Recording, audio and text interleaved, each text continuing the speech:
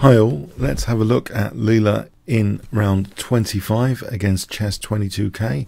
So Leela playing white, the set's 4-ply, 4 half moves given, e4, c5, the Sicilian Defence, knight f3, d6.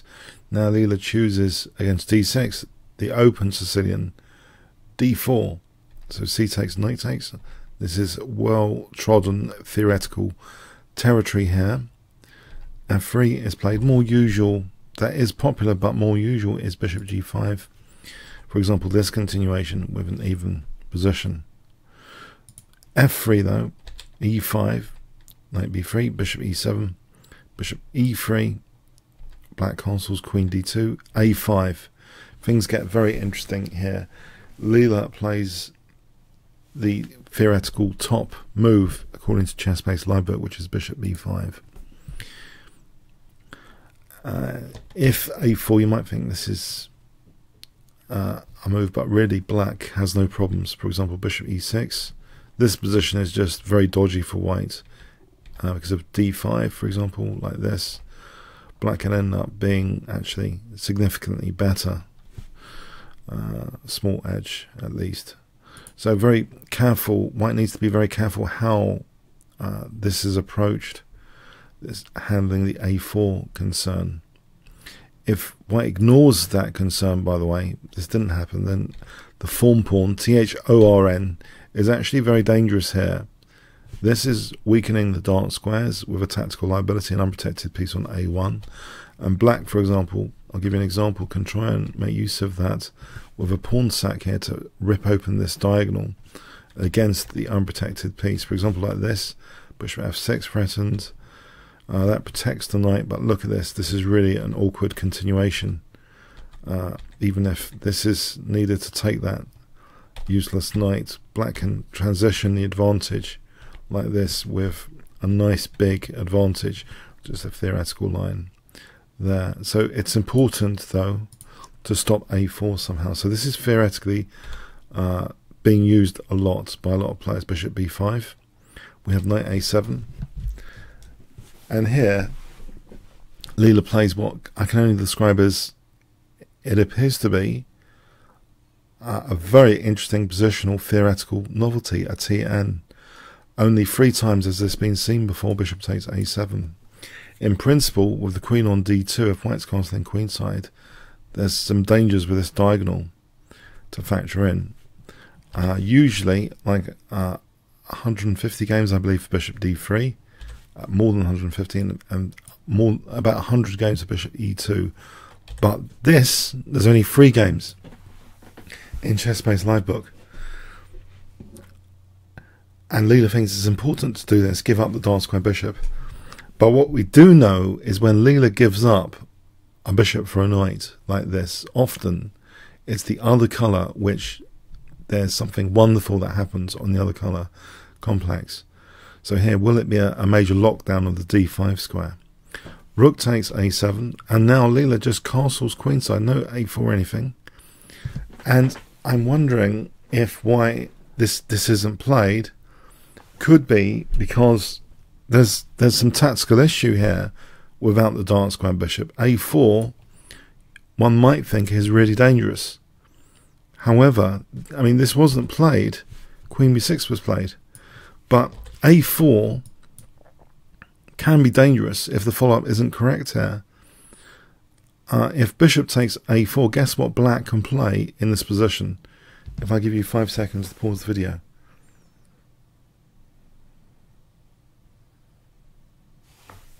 Knight takes e4. Yeah, because this bishop g5 is pretty nasty.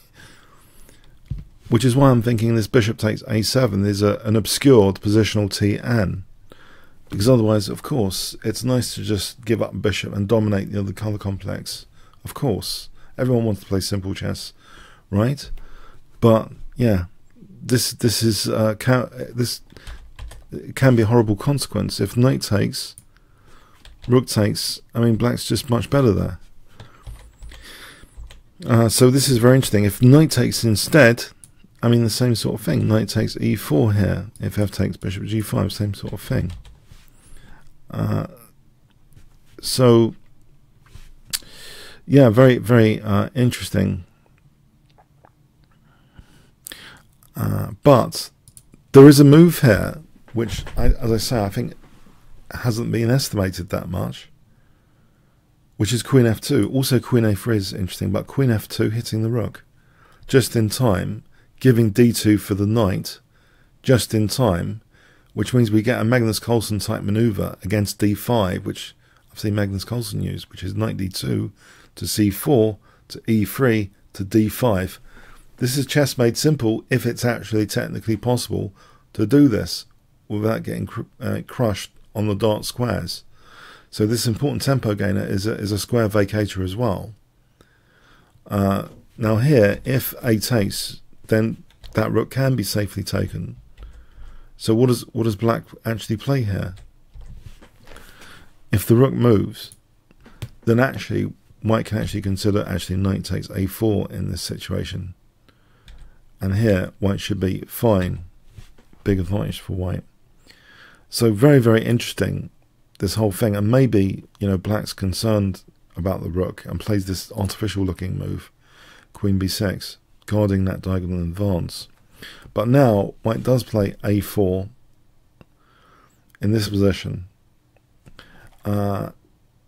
If G4, then A4, this position is too dangerous for white to handle because of D5. This is nasty with bishop B4 as a possibility. So here bishop B4.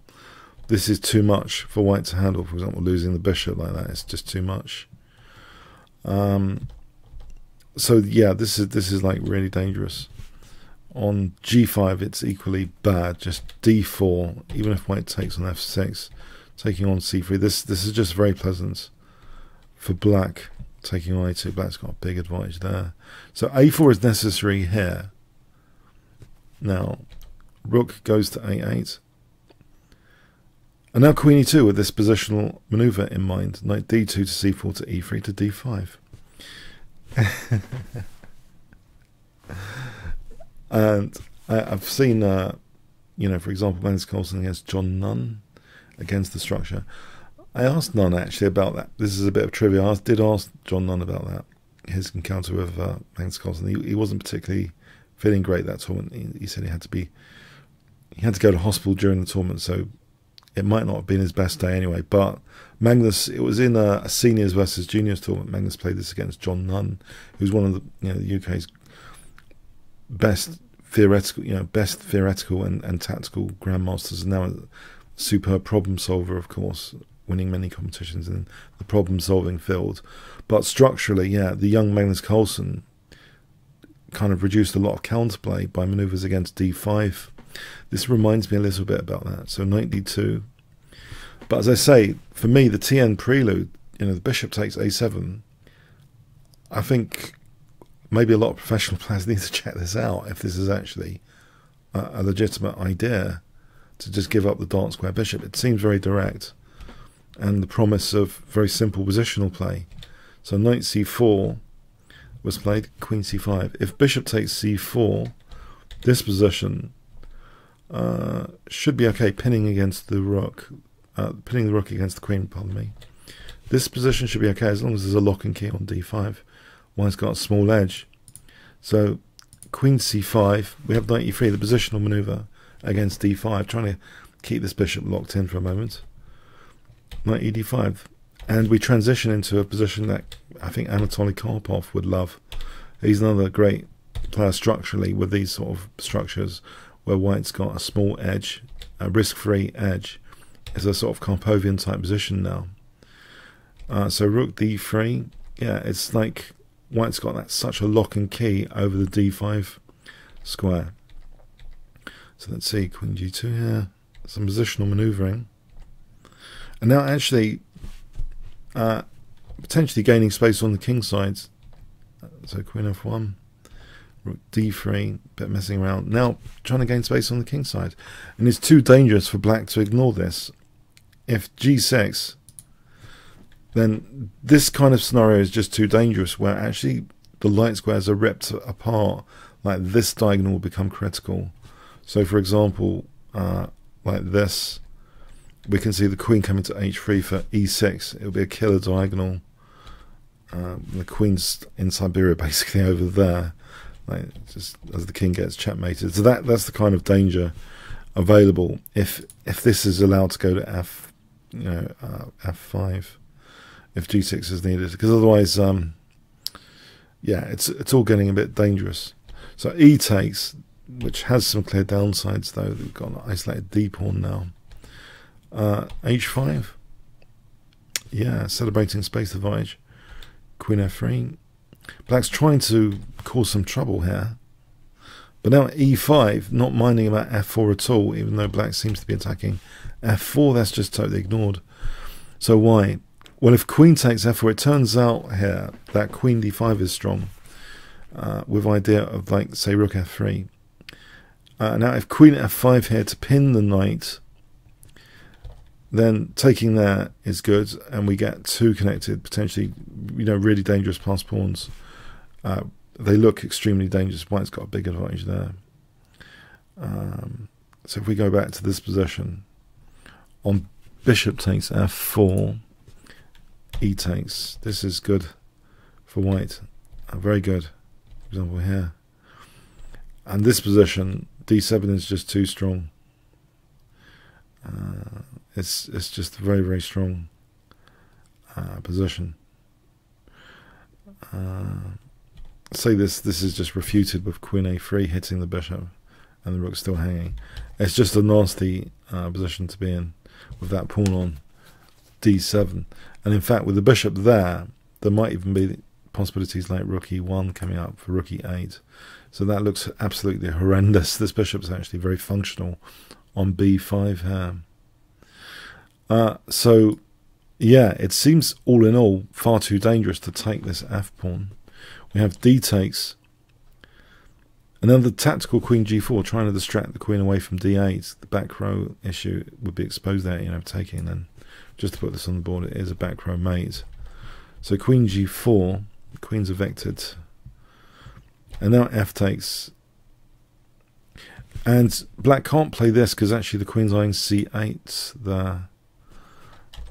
So it's limited choices. If queen takes e5, then again rook takes d8. So very limited choices here. Rook f8, rook d5. Now another set of positional manoeuvring to make Karpov proud. Centralizing. Look at the light square play. Rook on the 7th.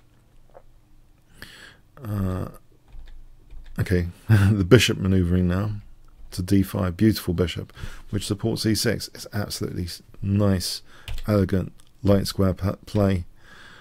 Karpov had a magnificent game against Kasparov where he played like 15 moves in a row on light squares, a light square masterpiece, which you might want to find on the channel. But this is just wonderful. Rook takes b6. Yeah, black's really getting it now, getting in trouble. So here, yeah, rook h1. And then we have queen d4 with the threat of pinning that pawn means taking here is possible because that pinned pawn. So we have rook f4, queen c3. So again, renewing the threat of taking the bishop. Check. Yeah, so just to put that on the board, just to show you, rook takes h6 is possible there with that pinned pawn. So we have check, bishop moves out of the way, bishop e6. Now here, queen takes a5. Yeah, white's just picking up pawns here. Bishop coming back to a strong point. Hitting h7, bishop comes back defensively. Queen's coming off. It's absolutely winning for white. Look at all these passed pawns over here. There's just no counterplay. There's absolutely no counterplay here for black. So these pawns are just absolutely decisive now. Yep, free connected passed pawns is more than enough. Carries on a bit until both sides agree it's plus 6.5 for 8 ply, which is 4 full moves, 8 play. The game ended here actually, and is, as an example continuation for you, say rook d7 and the pawns push a bit further until they're absolutely decisive. Yeah, it's just crashing through. So I'll give you the game end position. So I don't know what we have here. Is it worth gold, this bishop takes a7 or not? Because there's like 150 games for the bishop retreating to d3 and 100 for bishop e2, only 3 for bishop takes a7, and yet the play after that seems very logical on the light squares. Maybe the thing has been obscured by the need to play queen f2 on the tactical a4 move, queen f2. As long as one knows a few of the traps, this might be a plausible line. Bishop takes a7 as played by Leela here. So fascinating stuff. Comments, questions, likes, shares appreciated. Thanks very much.